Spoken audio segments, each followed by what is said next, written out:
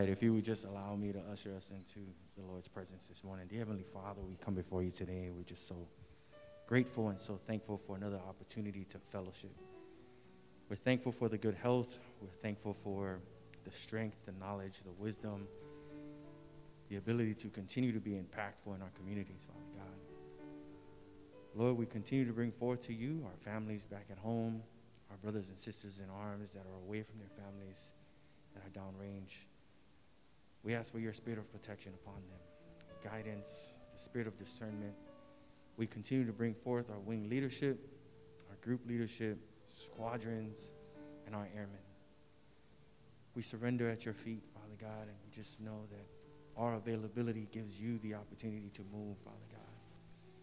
Your word says where 2 or 3 are gathered that you will be present, Father God, and we're just so thankful.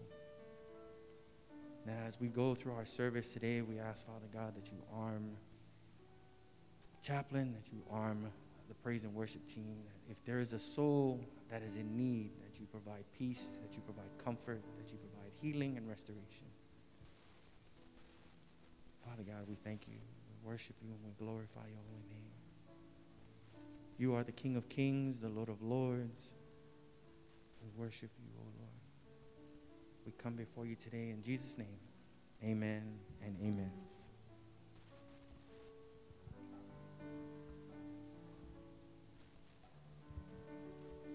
Good afternoon, GS fam. Today's responsive reading is going to be from the 47th Psalm, verses 6 through 9.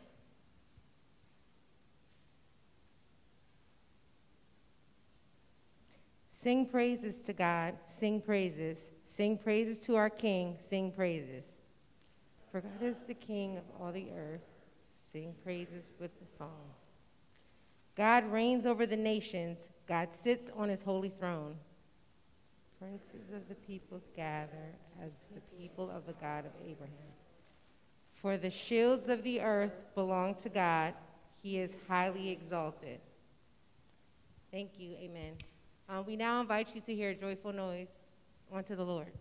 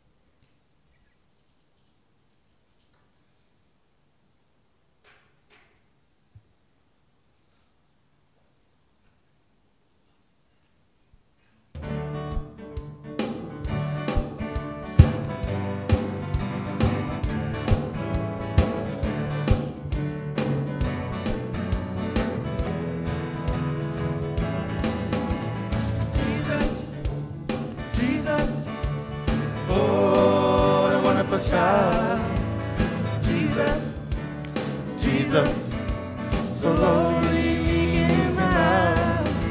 New life, new hope to all he brings. Won't you listen to the angels sing? Glory, glory, glory to the newborn King. Jesus, Jesus, oh, what a wonderful child. Jesus, Jesus, so lonely we kick him out. New life, new hope to all he brings. Won't you listen to the angels sing? Glory, glory, glory to the newborn King. It was heralded by the angels, born in the lowly manger, the virgin Mary chosen as his mother, and Joseph, his earthly father. 3 wise men came from afar. They were guided by a shining star to see the baby where he lay in the manger filled with hay. Jesus, Jesus, oh, what a wonderful child. Jesus, Jesus, so lonely, pick him out.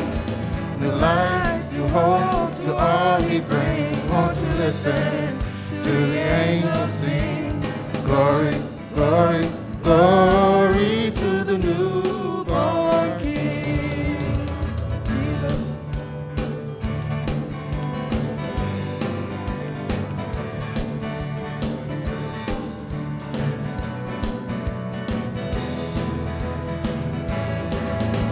New life, new hope to all he brings. Won't you listen to the angels sing? Glory, glory, glory to the newborn King. Glory, glory, glory to the newborn King. Glory, glory, glory to the newborn King.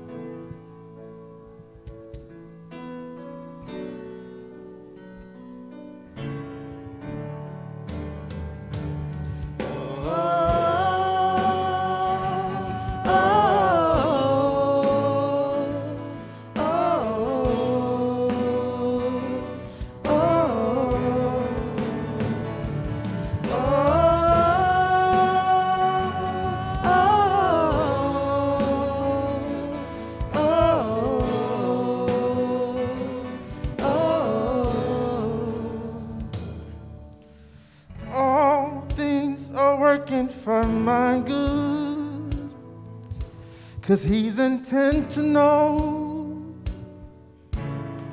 and never failing. All things are working for my good. He's intentional and never failing. All things are working for my good. Yes, they are. He's intentional, And never failing. never failing. All things are All working. things working for my good. Yes, he's intentional He's intentional, and never failing. never failing. All things are working for my good. All things are working for my good. Say all things are working for my good. All things are working for my good. Oh, oh,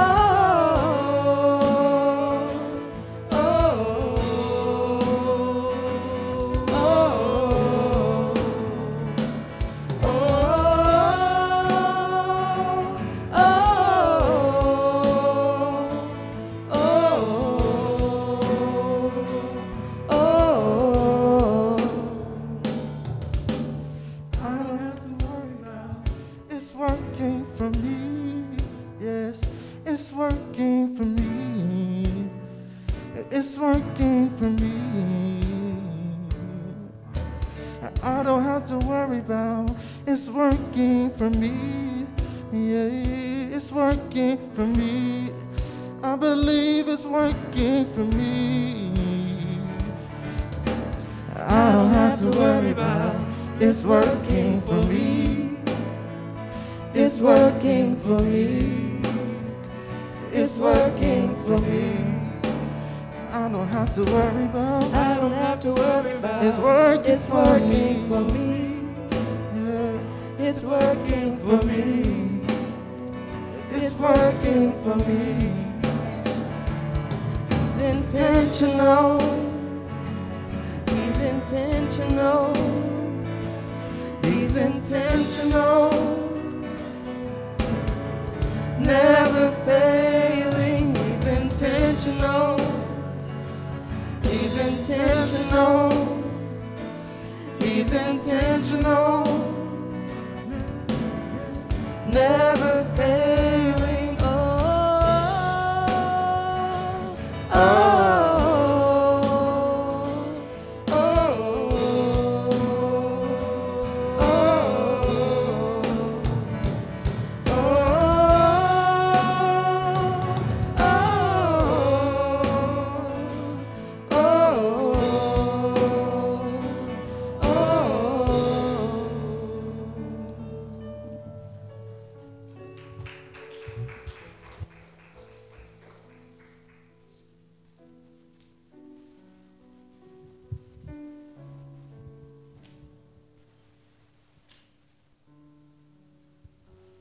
Hey, good afternoon, GS fam.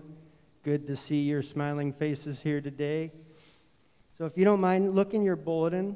Inside cover, there's a lot of discipleship opportunities, a lot of Bible studies you can get involved with.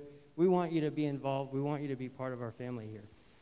Each of those listed Bible studies have a POC that you can get a hold of, usually through Facebook Messenger. In addition to that, there are service opportunities at the Titans Refuge. We actually have volunteer training here. We are still in need of volunteers. If you have a heart to serve, that's one of our ways that we worship our God, right? So we need ushers, we need greeters, we need offering takers, we need singers. If that's speaking to your heart, please stay after. 10, 15 minutes, it's not long. Right after service, we're going to have training in the back. In addition to that, as you probably realize, we switched our Sneaker Sunday and Fellowship Sundays this month. So today is our Sneaker Sunday. Our Fellowship Sunday is going to get switched to the third Sunday of the month. And then on the 24th of December at 16:30, we're going to have a candlelight service here for the GS service. Okay. All right, I'll hand it over to Ramsey. Good afternoon, family. Oh, my gosh. Y'all can do a little better. Good afternoon, family. All right, we'll take it. We'll take it. All right, so it's offering time, everybody. Chef is excited. All right, it's offering time. This is the part of the service that everybody can participate in. We will be taking a physical offering, but there's also a QR code in the program if you would like to give online, okay? So I'm going to go ahead and pray. God, we just thank you for this day. We thank you for being able to come into your house one more time. We just ask as we get ready to give this offering, God, let us give it with a cheerful heart and a great spirit. God, let us know that it's going towards the building and expansion of your kingdom. And God, let's just give on behalf of those who cannot. We ask that you bless those who give 100, 1,000, 10,000-fold. In Jesus' name, amen.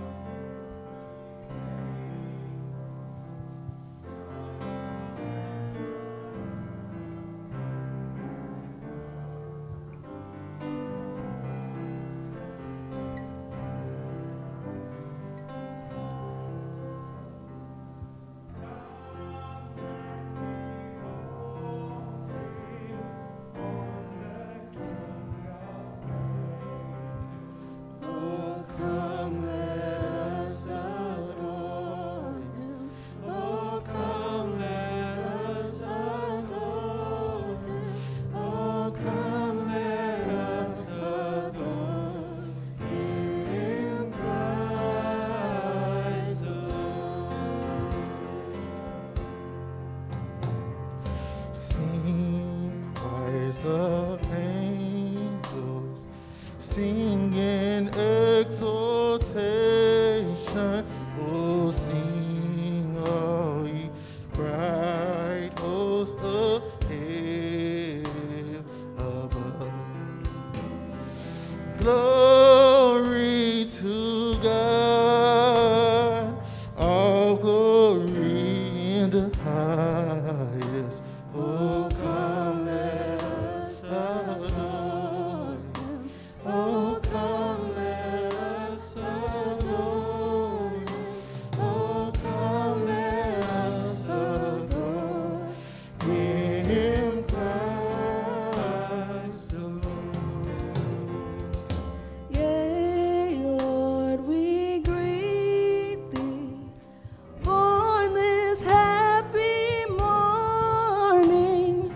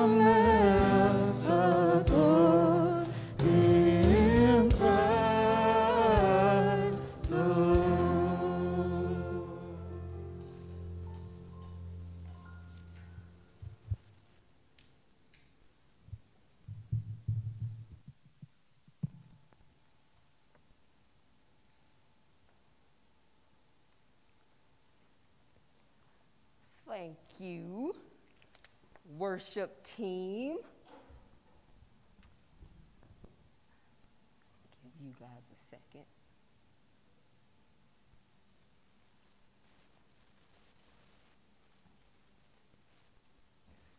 Well, GS fam, can you believe it that it is the first Sunday of the last month of 2020, y'all? Y'all, yeah, y'all, we have made it. We are still here. Let me tell you something. COVID-19 tried to take us out, right? Tried to take us down. But it couldn't stop us, and God still has his crown. Can we get an amen for that, right? Like, God still has his crown, y'all. Like, I am so excited. Y'all are still sleepy or whatever, so this is what we'll do. Since we can't touch our pew neighbors, just tap in the middle, just tap them and say, God is still on the throne. Just say, God is still on the throne. Just wake them up. Just wake up. All right, so this will be our 5th week in the Gift of Grace series. And it's been 2 weeks since I've seen you guys, but I'm excited to jump into the Word. So what we're going to do is we're going to stand together. I'm going to go ahead and open up your Bible, scroll to Genesis 32. Yeah, the beginning. The beginning. I got to open mine too. I thought I put my little saver in there. And if you don't have a Bible or an app, go ahead and look at the screen. And I was actually told to never do this, but I'm going to read along with you guys from the screen. And the word of the Lord says, now he got up that same night and took his 2 wives, his 2 female slaves, and his 11 children, and he crossed the shallow place of Jabbok. He took them and sent them across the stream, and he sent across whatever he had. Then Jacob was left alone, and a man wrestled with him till daybreak. When the man saw that he had not prevailed against Jacob, he touched the socket of Jacob's hip, and the socket of his hip was dislocated. He wrestled with him. And then he said, let me go, for the dawn is breaking. But he said, I will not let you go unless you bless me. So he said to him, what is your name? And he said, Jacob. Then he said, your name shall no longer be Jacob, but Israel, for you have contended with God and men and have prevailed. And Jacob asked him and said, please tell me your name. But he said, why is it that you ask my name? And he blessed them there. So Jacob named the place Peniel, for he said, I have seen God face to face, yet my life has been spared. Now the sun rose upon him just as he crossed over Peniel, and he was limping on his hip. So if I had to tag this text, you guys could be seated, I would say it is called limp walking.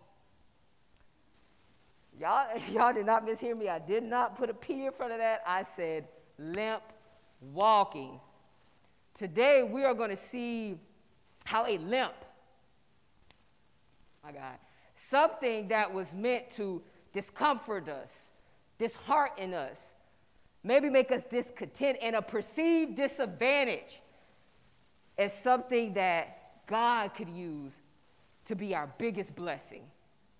And we will see this in the life of this man named Jacob, whose story actually began in Genesis 25. Now, before you guys start the murmuring, particularly the people online, they may be thinking, it's Christmas season, why are we talking about Jesus? But if you follow along with me, you'll see how this all comes together. All right? So I'll explain to you guys that Jesus is in the Old Testament too. He shows up in several ways, but I'm going to talk about 2 particular ways here. He shows up in something called like experiences. So this is when people in the Bible would do things or function in a way that Jesus ultimately came and did and functioned in the New Testament. So for an example, when Moses came down from Mount Sinai and he had the commandments, Well, Jesus fulfilled that, right? He came in the New Testament and said he did not come to abolish the law, but to fulfill the law. So Jesus also talked more about explaining what the law was. So in Moses' day, an eye for an eye, well, Jesus tells us to turn our cheek. That is one way of a like experience of somebody operating in a way that Jesus comes and operates in a bigger way. Another way is theophany. I have a heavy tongue sometimes. So theophany. And this is a manifestation of God. So in the Bible, that is a tangible human sense. It's usually, but not always, a visible appearance of God in human form. So many theologians actually believe that the man that appeared to Joshua in 5:13-15, he describes himself as the commander of the army of the Lord, that was an example of a theophany. I believe that this passage that we just read with the wrestling is also an example of a theophany. Now keep this all in the back of your mind while we go in and meet Jacob. So let's talk about Jacob a little bit. So Jacob's father is Isaac. Isaac's father is Abraham. So we know them to be the fathers, the founding fathers of Judaism, but also the founding fathers of our faith, because Jesus Christ comes through that lineage. So Isaac has a wife, having difficulty conceiving. He prays, he goes to the Lord, and God gives him 2 children. Now, it was a difficult pregnancy, right? She actually says, God, why is this happening to me? And the Lord answers to her and says, 2 nations are in your womb. 2 people will come from you and be separated. One people will be stronger than the other, and the older will actually serve the younger. So she ended up having 2 healthy baby boys. She names the oldest Esau and names the youngest Jacob. Now, Esau is born reddish. They're twins. A few moments earlier than Jacob. He also comes out hairy. And so they decided to name him Harry.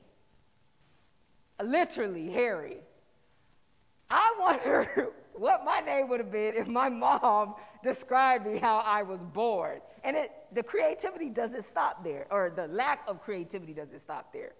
Because Jacob was holding Harry's heel, they called him the heel. That is the root word of Jacob's name in Hebrew, literally the heel. People translate it to the supplanter, which can also be translated as the availer, which also then ends up being translated as the deceiver. That's where we get that word.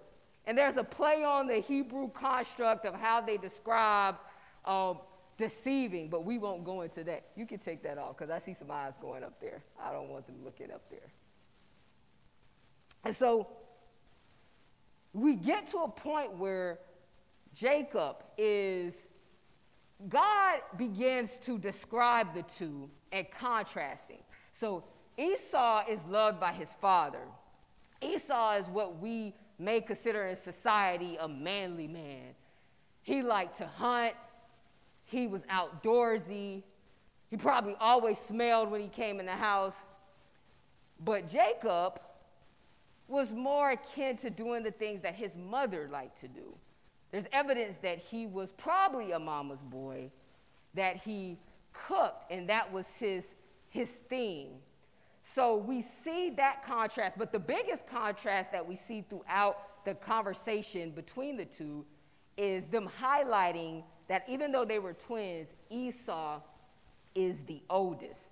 So I'm going to take you to a story, chapter 27, verses 32-33, and this is where we kind of really get the full picture of them. So I'm going to summarize. I'm not going to read it, but I'm going to summarize. So Jacob is in the kitchen cooking up some nice, we're going to say beef stew. Probably not beef stew, but we're just going to say beef stew for this context, right? And Esau returns extremely exhausted from a long day of hunting game. And he smells this aroma. Oh, my goodness. and he's so exhausted, he says, "Brother, feed me." Again, I am imagining this, right? And Jacob says, "Not until you give me your birthright." Now, anybody, even if you don't know what a birthright is, that does not sound like a fair trade-off, right? Or a smart move. But see, the birthright was a special honor that was given to the firstborn. It included a double portion of the family's inheritance, along with one day being the leader of that family. It was a social status, but it also was a spiritual inheritance. So when a father would bless his oldest son, he was actually transferring every promise that God made to him and giving it to that older son. So see, Jacob understood exactly what traditionally Esau was supposed to have. And so he manipulated his brother when he was in a vulnerable place. So the scripture goes on to say, Esau says to him, "Listen, I'm about to die," which he wasn't, "but what good is my birthright right now?" Esau responded in a desperate place.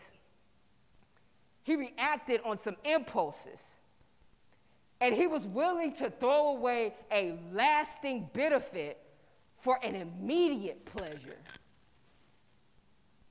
How many of you know, I'm not going to ask y'all to tell y'all business, so how many of you know somebody else that when they were tired, when they were exhausted, when they were fatigued, and maybe even a little frustrated, they began to lower their standards?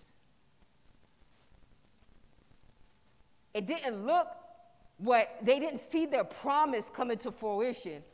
So instead of keeping the standard that God or the gift that God had for them, they began to lower their standards. So I'll give you guys a quick story. I do not like running, probably not a surprise. And so many moons ago, when I was in basic combat training, we would do these company runs like once a week. It was ridiculous, right? But my drill sergeant was a former Marine, and so he would always say, "Relaxing Jackson, my behind," right? Like he was trying to prove a point. Well, I was probably in the second best shape of my life at that point, so I could do it. But after 2 miles, in my mind, I knew we had one more to go. And so I started to get fatigued and exhausted. And now because I knew I could breathe because I was still moving and we're singing cadences, right? Well, I'm humming. I'm not singing anymore by this point. I start to lose my form. Now, we all know how important the stride, breathing, and proper form is if we're going to run long distance. So because I began to compromise my form, I was looking and thinking for any reason to fall back. There was something that we had to keep water in our canteens at all times. And we were told to fill up our canteens from the water buffalo before night. I don't know why they wanted us to drink tap water, right? Or warm water. But sometimes you didn't do it. And so you would have to pour the water from out of the faucet because they checked it the first every morning when we would form up. So at that point, I was still a little bougie, but at that point when I felt like I was going to fall out, all I could think of was even faucet water. It was good in the middle of the summer in South Carolina. Can anybody in here relate to when you get exhausted, and when you get hungry, and when you get thirsty, you'll potentially drink anything?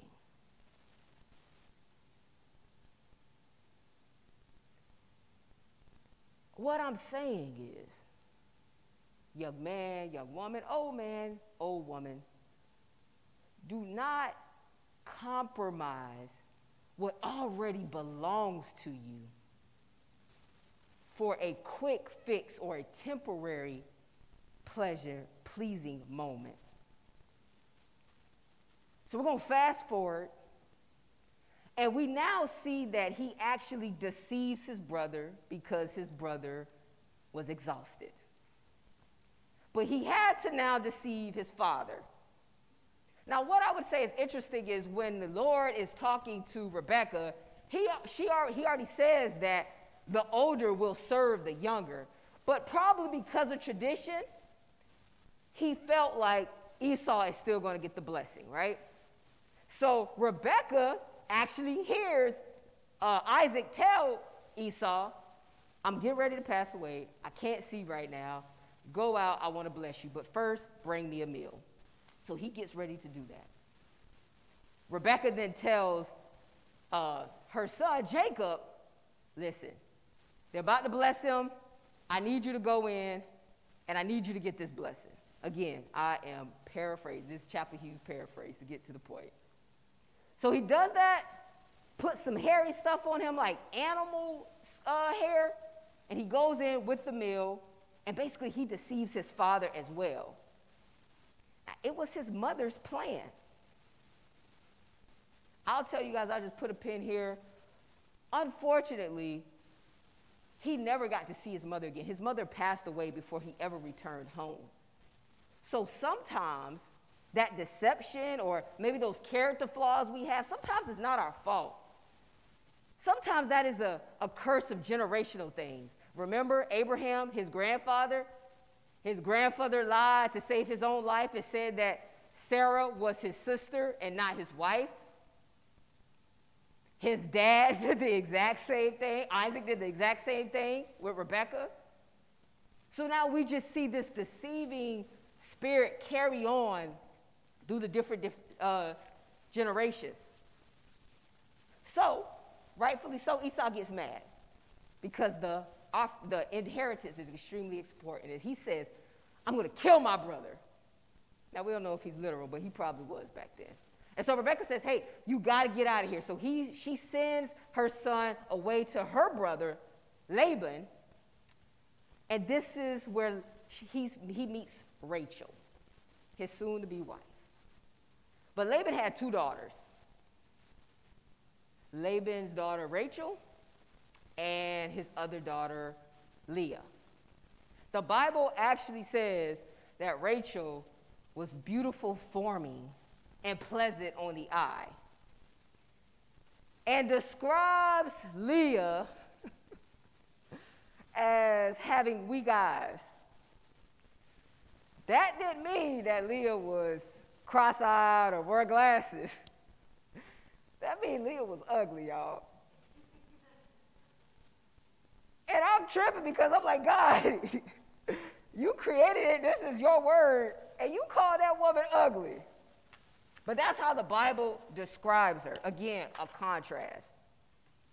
So he wants to marry Rachel almost immediately, but he also needs somewhere to work. And so Laban says, hey, you are my family. What can I do for you? He says, if you give me Rachel, I'll work for you 7 years. He says, okay. Ladies, 7 years. 7 whole years. This man said, I'd work for her hand in marriage. Now, I'm not telling you guys that you got to wait 7 years for anything. But what I am saying is he was willing to work for her. He loved her. I'm also telling you that it doesn't matter the time limit, right? He immediately said that he loved her, but he was willing to wait. But see, she was the youngest, and it's not the custom of that tradition to marry off the youngest first. So what happens is, after that 7th year, one day, man, Jacob's excited. I'm about to get my wife. They didn't have the ceremony like we had. It was consummation time, right? He goes to be with his wife, and he finds out that's not his wife. He wakes up the next day, and it is Leah. Again, deception. Here's another pin. There's a lot of pins. Like, God just had me laughing during this whole thing, right? There's another pin. I think you need to take your time, and you need to make sure that before you get close to someone, before you lay down with someone, but I mean in the getting to know someone, you really got to get to know them, because you might think you're laying down with Rachel and you wake up with Leah. Beautiful on the outside, but ugly on the inside. But that was Laban, as a good dad, saying, I just can't marry off my oldest child. I can't marry off my youngest child before my oldest. But it still was deception. So obviously, he says, hey, I'll work another 7 years. That's 14 years working for this man so that he could be with Rachel. So he becomes healthy. He has children with his 2 wives and different concubines, and they have what we know as the 12 tribes of Israel. That is the promise that God actually spoke to Abraham. He worked for 20 years, so for a total of 20 years, and he becomes wealthy, and during that time, he begins to deceive Laban as well. So it's just a whole bunch of deception going on. So Laban says the same thing, I want to kill you as well. So he's running from his life. But God had a conversation with Laban to not harm him. So he meets him, and they make this covenant for them not to enter into each other's land. But once that reconciliation happens, God has already told Jacob to go home. But he remembered that he had an angry brother waiting for him. So this wealthy man begins to try to devise another plan to ensure that he lives. Now, if you look at chapter 32, earlier in that chapter, we see that Jacob sends a messenger with oxen and donkeys and flocks. This is him trying to buy himself out of death to gain favor with Esau. However, the messenger returns to Jacob and says, hey, I told your brother that you were coming, and he's on his way to meet you. And he's also bringing 400 men. Sometimes God will not let you move into your future until you deal with your past. So according and respectfully so, Jacob is afraid. So he begins to divide all the riches in his family and his flocks up. Because if his brother is going to come to take his life, he doesn't want to lose everything at one point, right? He's trying to minimize his losses. But he also takes the time to pray to the Lord and to ask God to rescue him out of his hands. So after he prays, he is still dividing up plans, right? Sending more gifts. And then that's what leads us to the text where it says they crossed the river Ajibah. What I found so interesting about that is God just told me to go deeper, and the Hebrew of that name, of that word, is derived from a root word calling to empty itself. So before we can lip walk, before we can receive any type of blessing from the Lord, there is a posture. We have to choose to empty ourselves. Now, the scripture doesn't say that he knew he was about to encounter God later on in the verses, but it does show how desperate he got to save his own life.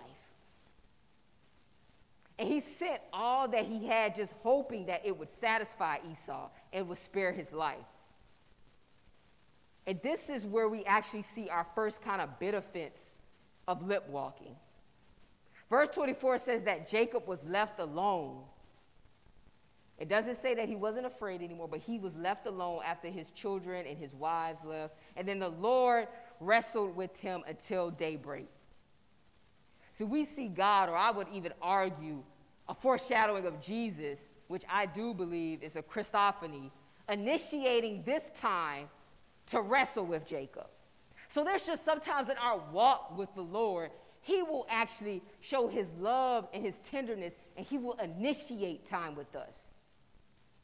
And I don't see this wrestling as some match that God is having with the equal contender. I actually see it as an intimate moment. We all believe that God is omnipresent. That means he's everywhere at one time.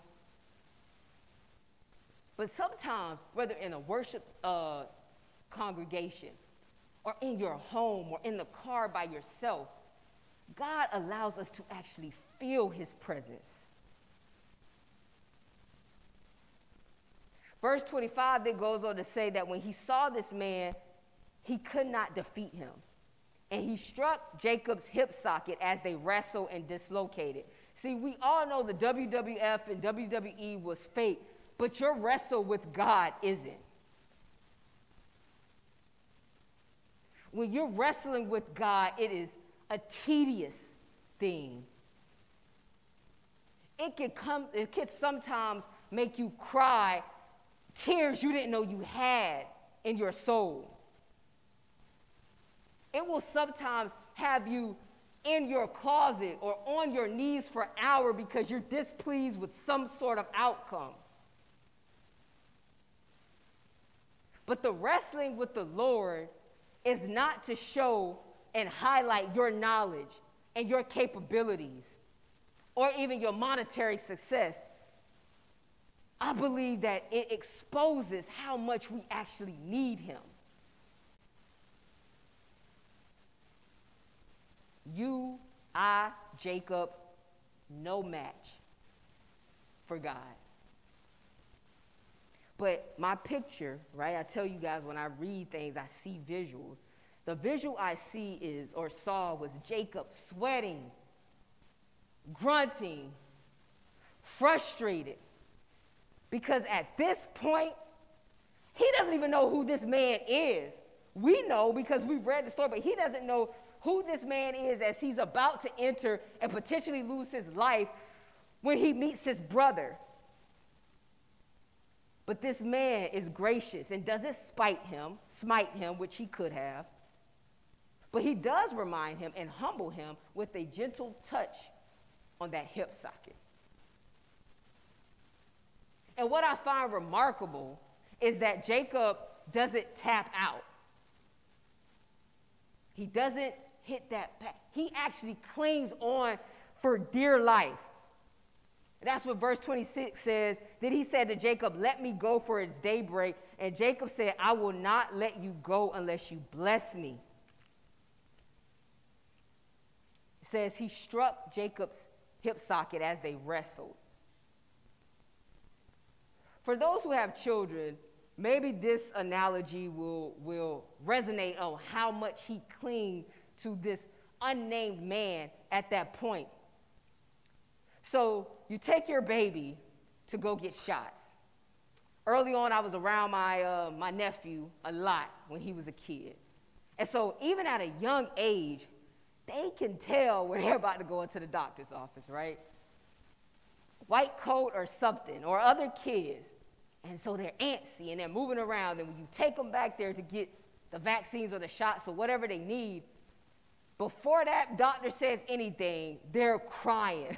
They're wrestling. They're agitated, right? Goes in, tries to give them lollipop. They still not happy. And then there's a moment where you're holding your child, or in my case, my nephew. You're holding them, and they're still crying, they're still agitated, but they look up at you in their eyes. And they let you hold them a little tighter as the doctor gets ready to grab that big piece in their thigh. And they're still a little scared. But because you are right there with them, because they feel your arms, because they can actually see you in their eyes for a moment, there's peace. But they're still clinging on to you very tight. And they're scared. And it still hurts. And afterwards they're crying. They probably think that you betrayed them, right? But that is how I saw Jacob clinging to the Lord, or to this unnamed man, as he was wrestling for his blessing. So then he says, "What is your name?" And he says, "Jacob." And he said, "Your name shall no longer be Jacob, but Israel, for you have contended with God and with men, and have prevailed.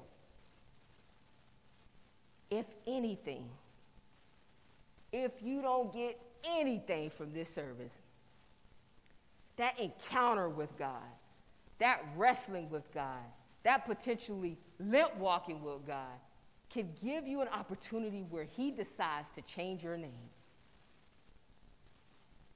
So Jacob, the heel, supplanter, deceiver, trickster, liar, these are all synonyms that we have heard to describe him. God says, that's not you anymore.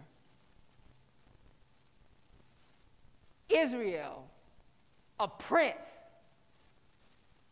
Israel, we know that is a nation.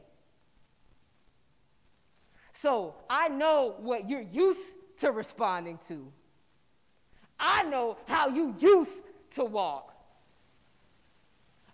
I know how you used to talk, but guess what? Your name is Israel.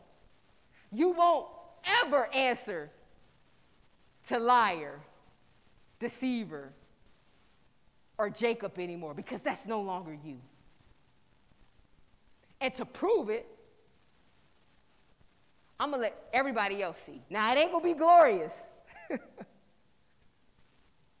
but I'm going to give you a little limp. So everybody's going to know that you encountered me.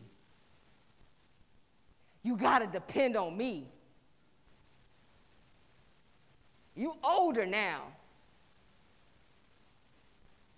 You won't need to deceive anybody anymore because you had time with me.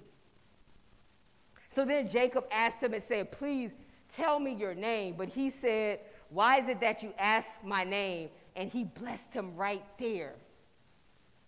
He still does not know at this point who he's wrestling with. But God decides to bless him in that moment. But here's the thing. This is why I argue that this is a Christophany.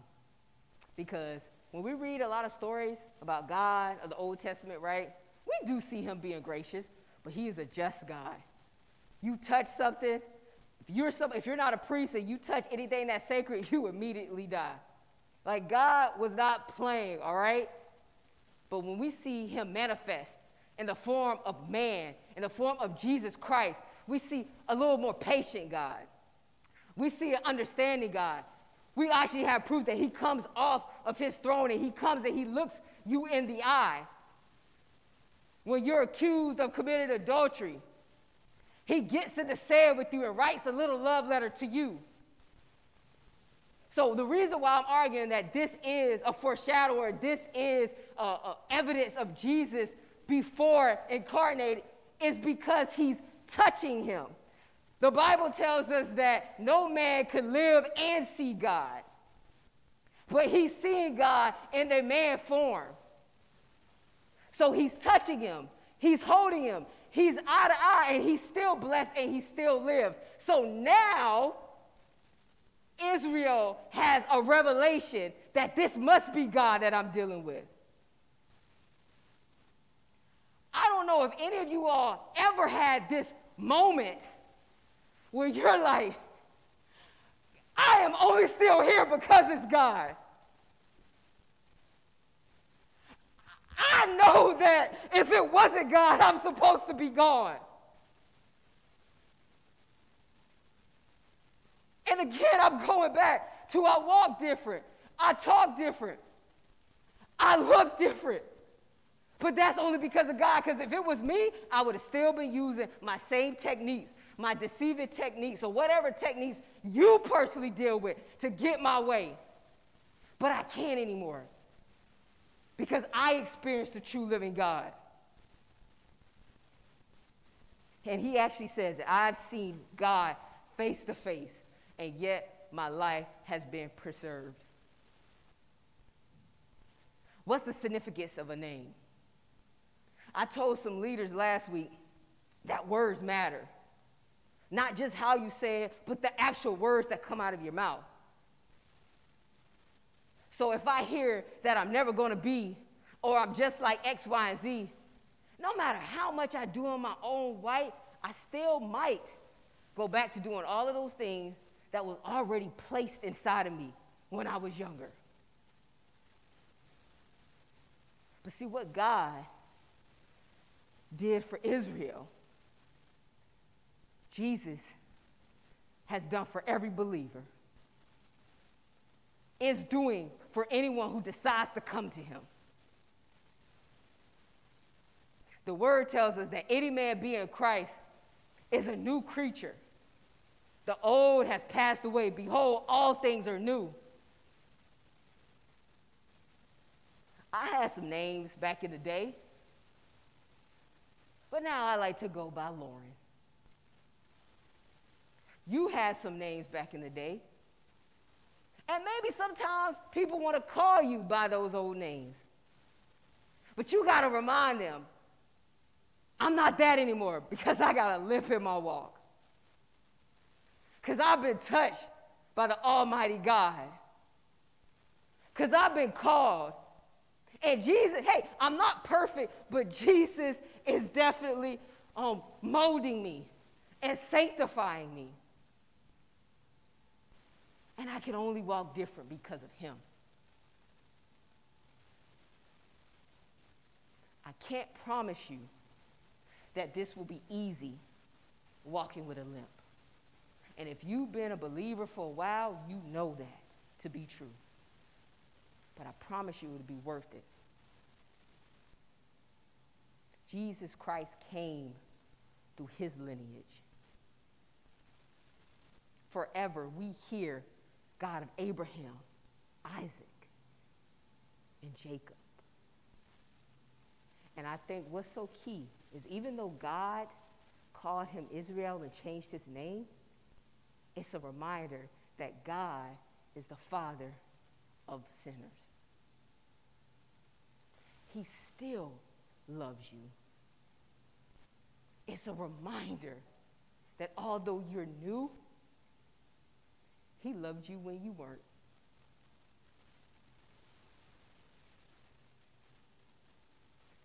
So like we always do, can everybody bow your heads and close your eyes?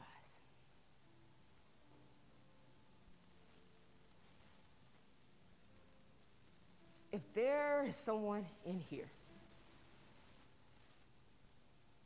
who does not know Jesus Christ as their Lord and Savior, who does not know what it means to be called something differently by their Father, and they want to walk differently, just put your finger in the air, and as a family, we will pray with you to come to know what we know as our Lord and Savior. Amen. Now, if there is anybody here that's like, I'm walking with a limp,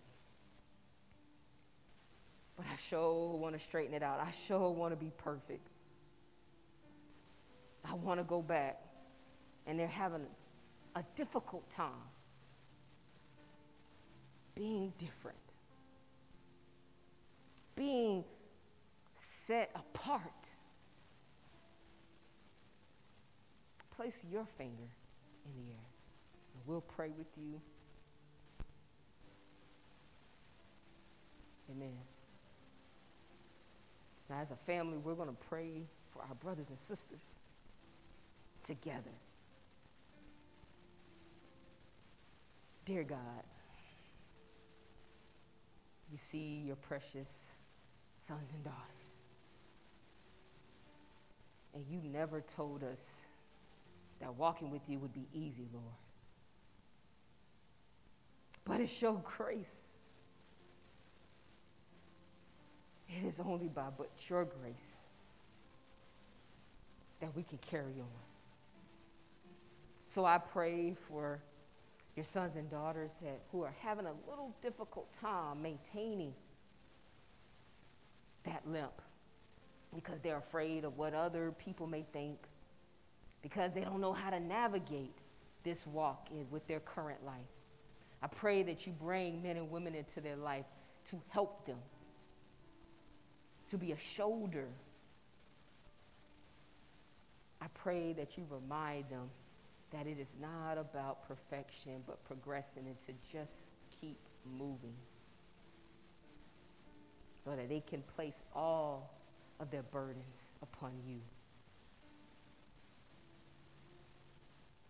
God, I thank you that we all are brothers and sisters in Christ, so we can encourage and we can challenge. And as we are in this season of thanking you for your precious Son,